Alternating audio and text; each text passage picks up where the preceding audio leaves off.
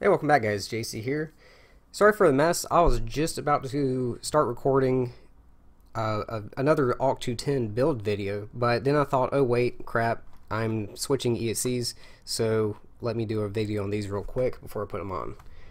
For the past few months I have been using these Super Racer B 30 amp ESCs, and I have nothing bad to say about them. They're great ESCs.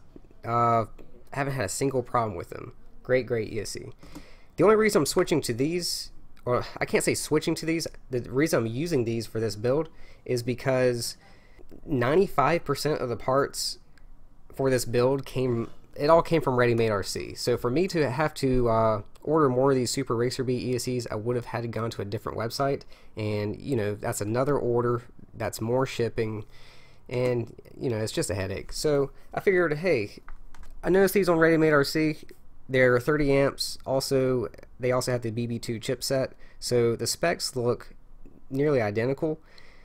And not only that, but they're on sale right now. I don't want to say how much they cost. I'm just going to leave you a link to these because the price could change if you're watching this in the future. So just look in that link and see how much they cost right now. But yeah, that's why I'm using these ESCs for this build, because now 100% of the parts came from one website instead of me having to make, you know, 3, 4, 5 orders from 5 different websites. I am also going to show you where the signal capacitor is to be able to use these with D-Shot. But let's go over some general specs real quick. This is the ZTW Flash 30 amp ESC. It says it's, well, they are BLHeli-S and says it's D-Shot. It just says D-Shot, but you do have to do that one modification that we're going to talk about in a second. They can accept a 2 to 4S LiPo, and they have a 40 amp 10-second burst current. Like I already mentioned before, they do have the BB2 chipset.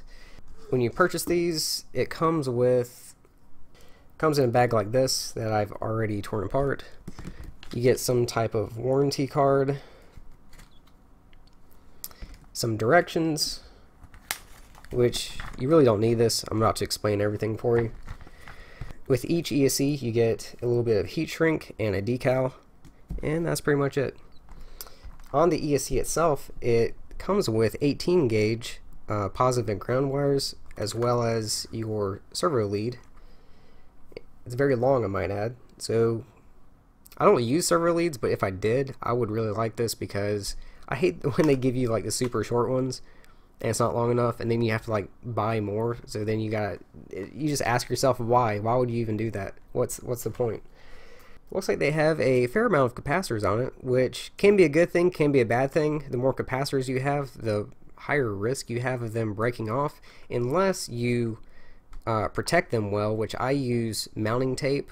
It's like double-sided foam tape, and I put 2 strips on each side, bottom and top. I did a separate video talking about that. Also like that they use this larger 12 volt voltage regulator, and the location of this 3.3 volt regulator. I don't know about you guys, but I do all my own repairs. I repair my own ESCs, flight controllers, cameras, video transmitters. If you can repair it, I repair it. It saves me so much money. And so if you are someone that does your own repairs, then this type of voltage regulator is the easiest to replace and the fastest. They're also really easy to find online. You can find them on eBay. Now for D-Shot, how to use these with D-Shot. Well, first, I made a separate video on this. I'm just going to give you the quick rundown. I'm going to make your life super simple. Just look in the description below. You will find my BLHeli playlist, and in that playlist you'll find a video on how to upgrade the firmware of your ESCs. These ESCs come with BLHeli version 16.0. For D-Shot you need 16.5 and higher. Technically it's 16.43 or 4.2. Doesn't matter. The newest version out right now is like 16.6 or 16.7. So just use the newest version firmware, and that firmware is going to be D-Shot ready. The other thing you have to do is remove the signal capacitor.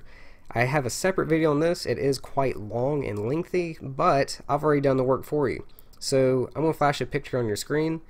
The very tiny little yellow rectangle, that is the signal capacitor. And if you look in the second picture, which you should be seeing now, that is with that capacitor removed. And that's all you have to do hardware wise. And software wise, you just upgrade the firmware, and that's it. Your ESC is now D-Shot ready. Just take some clippers like this, or wire cutters. You can even use tweezers sometimes, and I just very carefully clip it off. Actually, I'll do it right here in front of you, just so you can see how easy it is. See? This one actually didn't even clip off, it just crushed. But that's fine, you're just breaking that circuit. Yeah, that's it. Done. It's that fast. So yeah, just to reiterate, upgrade your firmware to the newest version of BLHeli firmware. Remove that signal capacitor, and then the final step is in Betaflight firmware, the Betaflight GUI, configurator. Make sure you have D-Shot selected. I haven't tested these yet, but I am pretty sure these are D-Shot 600 capable because they use the BB2 F16 chipset. So I would go ahead and try D-Shot 600. Actually, once I start flying this, I'll if you guys remind me, I'll give you an update in the comment box letting you know which one to choose. But I'm pretty sure, 99% sure, it's going to be D-Shot 600. And that does it for this video, guys. Like I said, the very next video will be my second Octo-10 frame build using these ESCs, obviously.